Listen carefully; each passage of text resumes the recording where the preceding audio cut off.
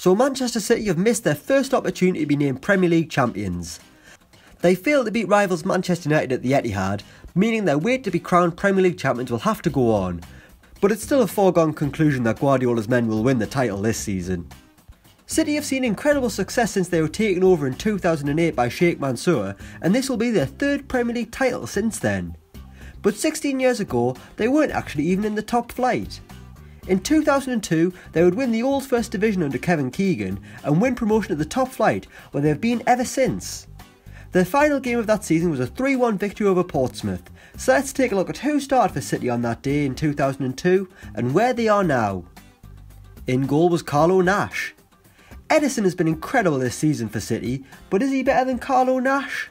Yes, but anyway, Nash was City's stopper against Pompey, having shared the gloves throughout the season with Nicky Weaver. This was probably Nash's biggest achievement, also winning the playoffs with Crystal Palace, and he was so close to winning the FA Cup, picking up a runners-up medal at Stoke in 2011, who were actually beaten by Manchester City, in what was the first trophy of the Sheikh Mansour era. Nash would retire in 2014, and he is currently the goalkeeping coach at League One side Oldham Athletic. In defence was Steve Howie. A scorer on the day against Portsmouth, the North East lad was a part of Kevin Keegan's entertainers at Newcastle and linked up with KK once again at Eastlands as part of his First Division winning defence. This was Howie's second First Division title win of his career, also picking up a medal in 1993 with Newcastle. Following his 3 years with City, Howie would go on to play for Leicester, Bolton, New England Revolution and Hartlepool United, retiring in 2005. Nowadays, Howie works in the media and does a lot of work for the Premier League. Next up we've got Richard Dunn. The Irish centre-half was just a young 22-year-old back in 2002 with a career full of own goals and red cards ahead of him. Dunn was there when City won the First Division title, and he would still be there 6 years later when they became the oil-rich club they are today, making more than 300 appearances for City. Dunn would leave in 2009 for Aston Villa as the big money stars started to arrive at the Etihad, and Julian Lescott. Dunn's final club would be QPR, where he was unable to stop the Arsenal from slipping into the Championship, and he now appears to do work for Irish television as a pundit. Next it's Stuart Pearce. This was Psycho's final ever game as a player, if you ignore that time he played in non-league in 2016, joining Manchester City for a year in 2001 where he would end his career. Pearce would captain the side to the title, but was unable to score a penalty in the final game of the season. Now where have you heard that before? But after retirement, Pearce immediately turned to coaching, eventually replacing Keegan in the City dugout before getting the sack in 2007. Pearce's longest tenure would come as the England under-21s boss, and he would also manage the Great Britain Olympic side in 2012 and then have another crack at the Nottingham Forest job, which was a pretty miserable affair to be honest. Nowadays, Pearce is part of David Moyes' coaching setup at West Ham. Next up it's Danny Tiatto. The names in this team must make City kiss the ground Sheikh Mansour walks on. Tiatto was a City player between 1998 and 2004, making over 100 appearances for the club, then going on to play for Leicester for 3 years. In 2007, Tiatto would return to his native Australia, where he would spend the remaining 6 years of his career, with his final club being Point Crook in 2013. Now according to Twitter, Tiatto is the host for Insiders Football Tours in Australia, but that was back in 2015 when he last tweeted, so who knows if it's still true. Either way, he's probably a dirty cheat like all the Aussies. Up next, it's Nicholas Jensen. Gonna be honest lads, not sure what formation was played on this day, so you're just getting the starting 11. Anyway, Denmark's Jensen joined City just a few months before they won the First Division title, arriving in January 2002 for £500,000 from FC Copenhagen, a far cry from the fees they're paying nowadays for full-backs. Jensen would spend a season and a half in Manchester before joining Borussia Dortmund in 2003 for £750,000. He would then return to England with Fulham and then head back to Denmark in 2007 for 2 more seasons with Copenhagen.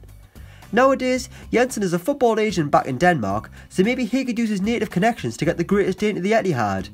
No, not Christian Eriksen, Nicholas Bentner. Next up it's Kevin Horlock. 16 years ago, Kevin Horlock was playing in midfield for Manchester City in the second tier of English football. In 2018, Manchester City now have David Silva and Kevin De Bruyne in midfield and are in the quarter-finals of the Champions League, while Kevin Horlock is managing non-league side Malden and Tiptree. On top of that, he's assistant coach for the Colchester United under-23 side and an assistant for the Northern Ireland under-21s.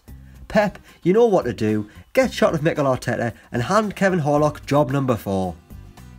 Next we've got Ali Benarbia.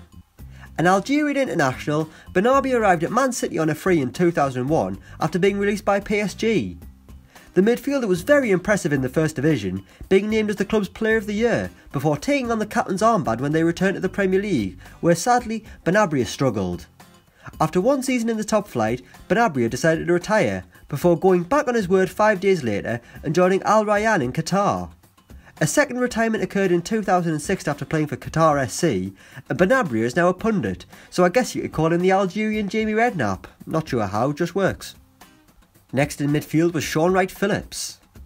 At 36 years old, Shaun Wright-Phillips still looks like a child, so just imagine the grief he had getting served back in 2002 when he was only 20 and trying to celebrate winning a second tier title. Little Shaun's career probably didn't go the way it should have, and things took a turn for the worse when he first left City to join Chelsea in a big money move in 2005.